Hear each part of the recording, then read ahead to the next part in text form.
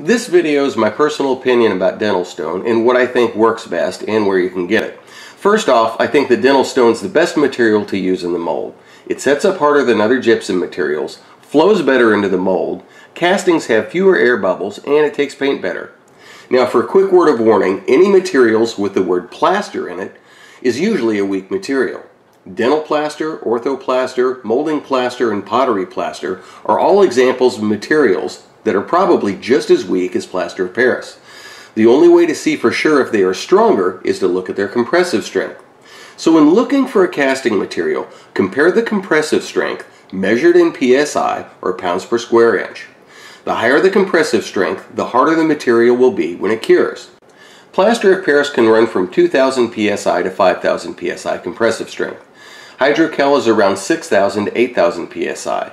Flow stones, such as Merlin's Magic, pour into the mold more easily and can run from 12,000 to 14,000 PSI. Die stones, such as Excalibur and Daikeen, can go as high as 18,000 PSI and cure so hard they're almost like a ceramic material. Many of the harder materials have the name stone or die in them, such as Daikeen, Veridye, Die Stone, Tech Stone, and Apex Stone. Once again, don't take the name at face value. Be sure to look up the compressive strength of the material before buying it. So far, one of my favorite materials is Merlin's Magic from Garrico, but this doesn't mean it's the best product for everyone. There are hundreds of types of dental stone, each with their own properties. Keep in mind that all of these materials are brittle. Unlike plastic or resin, anything cast from dental stone might break if it falls on the floor. However, harder materials will be more resistant to chipping than the softer ones.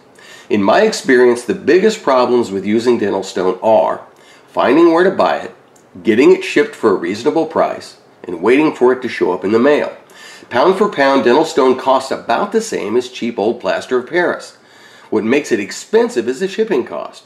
At the making of this video, a 50-pound box of Merlin's Magic costs around $50, but shipping can cost another $40 on top of that. As far as finding where to buy dental stone, a good choice is to go to eBay and search for dental stone. Most of the choices that come up will be good ones, but check the compressive strength and the shipping cost.